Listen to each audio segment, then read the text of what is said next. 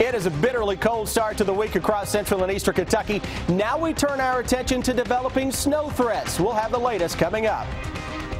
With temperatures dropping, the need for warm shelters is growing. We'll take you out to Rowan County, where a shelter is not turning anyone away. Some thieves broke into cars while their owners were inside worshiping in church. We'll show you how their actions were caught on tape.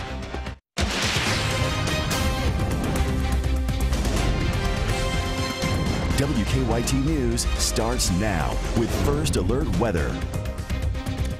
Good evening. Bitterly cold temperatures continue to stick around tonight. Temperatures will sink back into the single digits, and with the wind chill, it could feel even colder. That's why our WKYT First Alert Severe Weather Day continues. Chief Meteorologist Chris Bailey has the early look at your forecast. Yeah, the bitterly cold stuff, guys, not only across Kentucky, much of the Midwest, the Ohio Valley, Great Lakes, and really the biting cold going all the way into parts of the Deep South as of right now. Certainly not as cold as what folks across the Midwest and the Ohio Valley are seeing, but look to our northwest where the air is coming from. One is a lonely number across the Minneapolis area. What we're getting in on now, those gusty winds that will continue to give us a wind chill that will drop below zero as the evening wears on. This is a wind chill forecast that will take those numbers tonight as low as -5 to potentially down to 10 below zero again across parts of northern Kentucky first thing tomorrow morning. So keep that in mind. Those current wind chills are generally now into the low single digits. Feels like it is 2 into Covington. 4 is the wind chill in Lexington. 3 for the good folks into the Richmond area. Nothing showing up on your Defender radar network. It's a mainly clear sky with cold, dry Arctic air in place. As the sun sets now over the next few minutes, we're going to notice a very rapid drop in temperatures, and that will set the stage for another bitterly cold night. Little light snow coming in for Wednesday. That'll put down accumulations for much of the area. Then we'll focus on a winter storm potentially lurking for Friday and Saturday. The latest, guys, with the hour-by-hour forecast on a busy week of winter weather is just ahead. With temperatures slipping, the need for warming shelters is growing, and Rowan County city leaders have opened a shelter in Moorhead. And they're setting up a staging area at the Gateway House starting at 6 tonight. Anyone who needs a place to go is welcome. Victor Puente continues our First Alert team weather coverage in Moorhead. City leaders are ready to open the building behind me if they get a big enough turnout.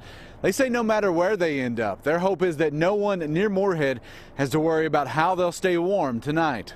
This program started last winter, is being led by the Gateway House Homeless Shelter. They say anyone who needs a warm place to stay tonight will have one. The temperatures, when they drop that low, it's dangerous for anybody to be outside, and we just want to make sure that we are providing a service for those that need a warm place to stay. They're setting a staging area at the Gateway House from 6 to 9. The shelter's director tells me if only a few people show up, they'll keep them at the shelter. If they get a bigger crowd, they'll open up the Carl D. Perkins Center. They're also looking for volunteers to help out tonight. Either way, when the temperature is this low, they say they want to make sure no one is out in it very long.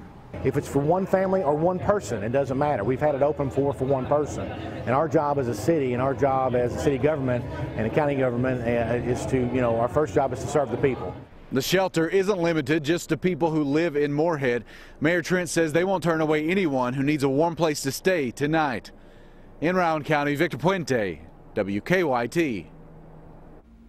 And the Gateway House is working with local law enforcement. They say officers know to direct anyone in need tonight to the shelter. Remember, you can track the cold forecast and check out our weather headlines on WKYT.com and the WKYT News app. Dozens of people braved this morning's cold temperatures in Harrison County for the annual Martin Luther King Jr. Day March. WKYT videographer Darnell Crenshaw talked to marchers who didn't let the weather keep them from keeping King's dream alive. It's cold out here today, but it's a beautiful day. The sun is shining. The wind has a little brisk in it. The temperature's down to about 12 degrees, but we're going to continue to march. It's never too cold to march. Why is that? Because the day that's being represented here today is a day that acknowledges a great man that done a lot of things for people in this community and people all over the world. No, sir, not too cold to march. Why not? Yeah, we're marching for Dr. Martin Luther King and for the Lord. Of course it's not too cold. We think about the contributions and the sacrifices that our forefathers and Dr. King made. They didn't let a little cold stop them or a little heat. So we are continuing to march in their footsteps and to carry on the dream, to live out the dream. I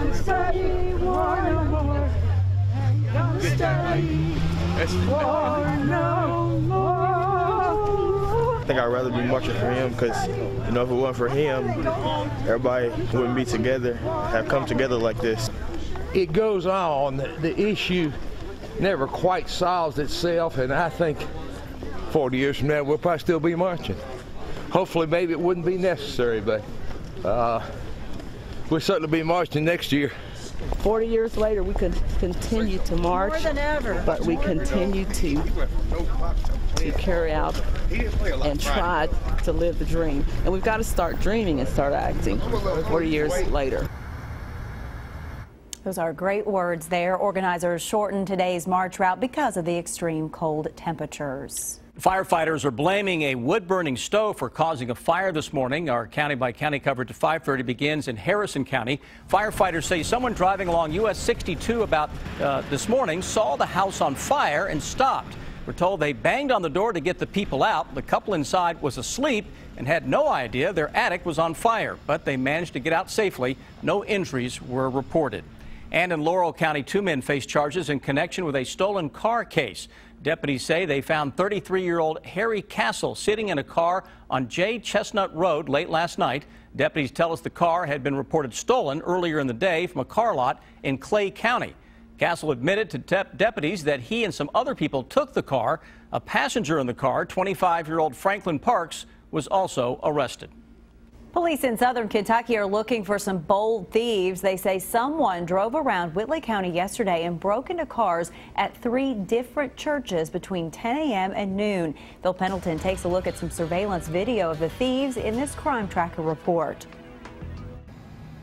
A minivan pulls up to Goldbug Baptist Church just before noon Sunday and minutes before the services were over. They was slick at it. We never heard a thing. Yet video clearly shows one guy taking multiple swings with some kind of object to break out the driver's side window of the car. Church is one place you can go, kind of refuge, you know, you can be at peace, but it's not that way anymore. Goldbug Baptist was among 3 churches hit while the car's owners were inside worshiping. Kind of makes you wonder how long it'll be before they start coming in with their guns and robbing the congregations. Police say the best advice to avoid being a victim is to keep your valuables in the back or in a trunk out of sight where thieves can't see them. Police say the pair did target many other cars before breaking into the ones they did. They checked a couple of cars out prior.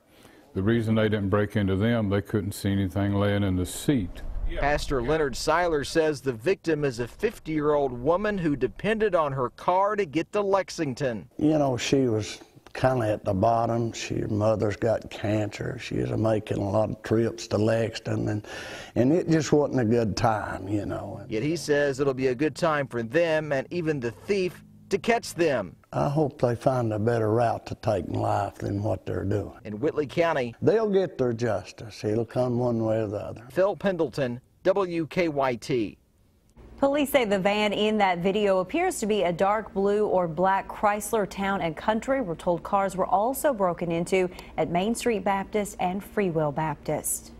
The average woman paints her nails once a week. Nail polish contains several chemicals, and new research discovered that one chemical, not only on a woman's nails, but also inside their bodies. I'm gonna use yellow now. From the nursery to the nail salon, polish is popular with girls of all ages. But a joint study by Duke University and the Environmental Working Group finds chemicals in some polishes can get inside your body. EWD's Tasha Stoiber says researchers tested women for signs of the common chemical flame retardant triphenyl phosphate, or TPHP. Every woman had elevated levels after they painted their nails. Nail polish is the only personal care product that has this chemical listed as an ingredient. The EWG estimates about half of all nail polishes have TPHP, which is also used as a flame retardant in some foam furniture like couches. And while the group says more research is needed on the effects of this chemical in humans, animal studies indicate TPHP is linked to reproductive and developmental issues. That's surprising news to Jenna High, who lets her children play with nail polish. I was shocked. I would say that I'm pretty cautious about what I expose my kids to, and nail polish is definitely not one of the things that I ever worried about. In a statement, the group that represents nail polish manufacturers calls the research speculative and misleading and points out that TPHP has been widely used and safely used across many industries, including to prevent electrical, automobile, and furniture fires. I think that I will continue to let my kids use nail polish every once in a while because it is a fun thing that they obviously enjoy doing, but I will be more cautious about doing so.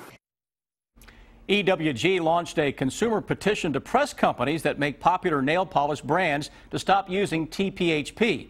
Now, market surveys show an overwhelming 97% of American girls ages 12 to 14 use nail products, including polish, and 14% of all teens and tweens use them every day.